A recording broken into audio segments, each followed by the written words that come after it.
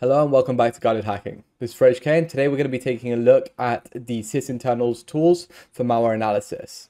Sysinternals tools is a suite of advanced system utilities developed by Mark Russinovich and Bryce Cogswell, and was originally an independent company before they were acquired by Microsoft in 2006. These powerful tools have become essential for system administrators, IT professionals, and security analysts for diagnosing, troubleshooting, and analyzing Windows-based systems. And in this video, we're going to be taking a look at how you can use Process Explorer, Process Monitor, AutoRuns, SigCheck, and System Monitor tools to be able to identify and analyze malicious activities on your system. And I'll show you a few neat little tricks within them. So let's get started with Process Explorer. So our first tool we're going to be taking a look at is Process Explorer. And Process Explorer is a very powerful tool that can be compared to something like Task Manager or Process Hacker. And exactly like those other tools, it will show the running processes on a machine. But this tool can leverage a few more different tools that you'll find incredibly useful when analyzing or debugging malware live. So here within the main view, you can see all of the executables that are running, but then we can also click into something like this piece of malware that I just started to run, and we could check it on VirusTotal. So Process Explorer has VirusTotal built in, which is super useful if you want to quickly check a process to see if it's malicious or not. So after you accept the terms of services, it will come up here and it'll just say hash submitted, and then it will show you that it has been detected 59 out of 75 times. But you can also click on the file and you can click on properties to find out tons and tons of properties about the file. So you can verify its parent, you can see its user, you can also bring it to the front, and then you can also kill the process, which is useful if you do actually have malware running and you don't want it to continuously run. It also will show you the auto start location of a binary, if it has any command line paths, and then a few other things such as its threads, which again is really useful. And you can check job, you can check its network, so you can see if it is calling out or if it's receiving any data, which, like most malware, they'll call out to a C2 and receive something. So you can always use this as an indicator as to see if your malware is calling out or not. There's also such things as the security, and really useful, you also have strings built in. So you can always use this to check out what strings are actually in the binary, but you can also check what strings are running within the memory as well. And last but not least, you can also check some things if it's a .NET binary or not. Luckily, the malware that I ran is a .NET binary, so I can check out certain things about it, and I can check out some of its performance and a few other things around here, such as its environment path and the environment path of the machine. So you also can find DLLs as well. You can use this tool that will just simply allow you to select a process by dragging it over a running window, and you can kill a process, view DLLs that are loaded for each process, which is super useful if a DLL is doing side loading or it's importing different DLLs from the system. So let's go on to the next tool. The next tool I'm going to show off is Process Monitor, and this is the main view for Process Monitor, and what it's doing is it's looking at every single process and what operations it's carrying out on the system. So it's implementing a monitor, and that will show you things such as registry queries or registry editing. It'll also show you file read and write on the system, and all kinds of things such as networking, thread exits, and the list goes on and on. But what's great is if you're doing a live destination of malware, you can filter for the malware that you're running, and then you can see what it's doing on the system. So in Process Explorer, we know that our malware is running as malware.exe, and we could see that the PID of this is 5912. So we could filter for that by going into the filter menu of Process Monitor, and we could just go for that 5912 as our PID, and we can add that and we can apply, and that'll filter for everything. And we can see that the malware hasn't done too much, it's only just exited. But if I take this malware.exe and I restart it, then we can see all kinds of different activity that will come from the binary. We can see all of its different read and writes to places in .NET. It also creating and exiting all kinds of different threads. It's creating files as well, such as this temp file here, which might be a download and execute.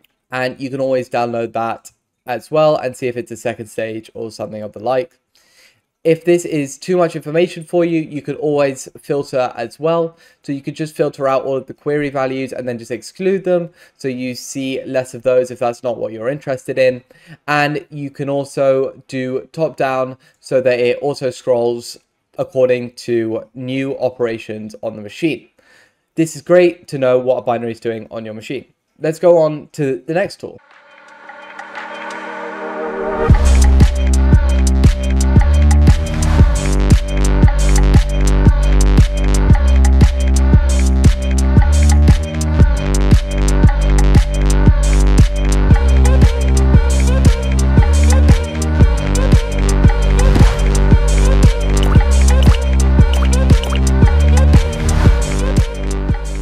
The next tool is AutoRuns. AutoRuns is a tool that will query everything on the system to find automatically launched programs and services that run during system startup. As malware often uses these entry points to persist on the infected system, AutoRuns scans and lists all auto start locations, and it makes it easier to identify any malicious entries.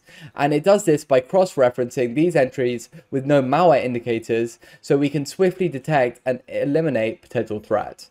So you can look through these and you'll find things such as task scheduler and also a few other registry keys that might run things automatically.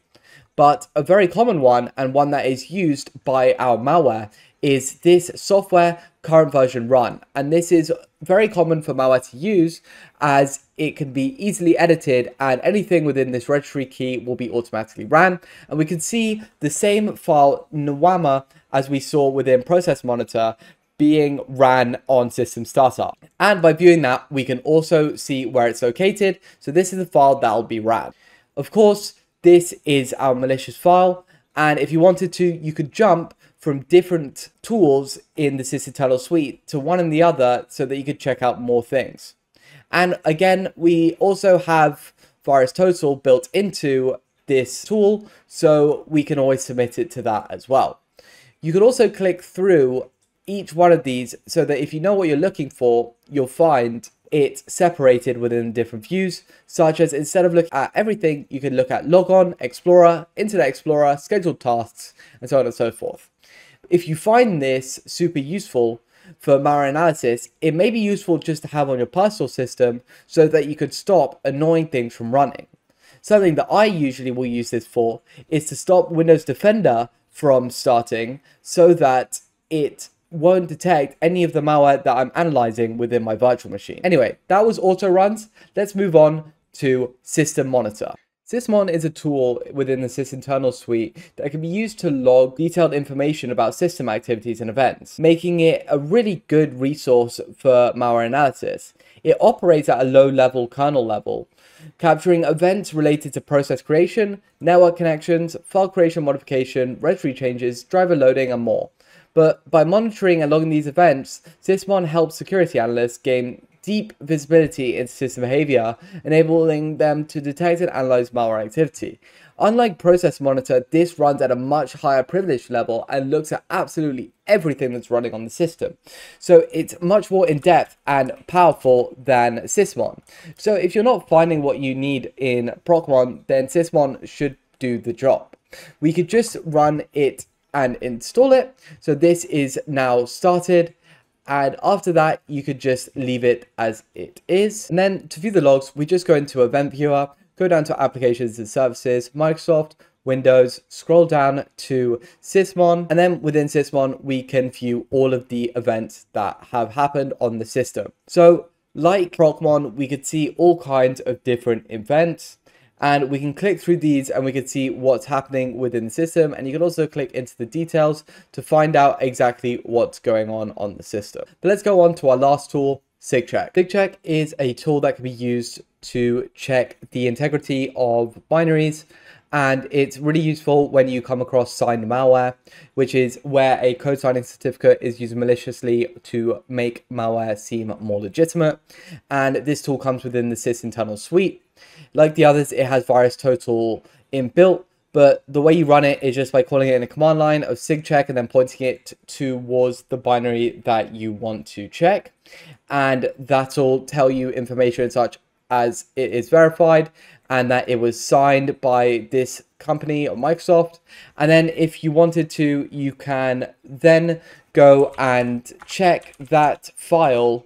And I'm going to check Notepad++ here on VirusTotal so that we know if it is detected on VirusTotal, and that will be done for you within the command line.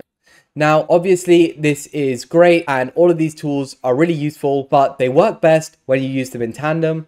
So make sure to always use the inbuilt pivoting within the tools, and then you can really make use of the full power of Sysinternals.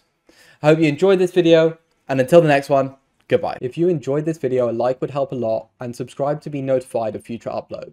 If you haven't already, check out guidedhacking.com for a step-by-step introduction to game hacking and an ever-growing catalog of content. Thanks for watching, and I'll see you next time.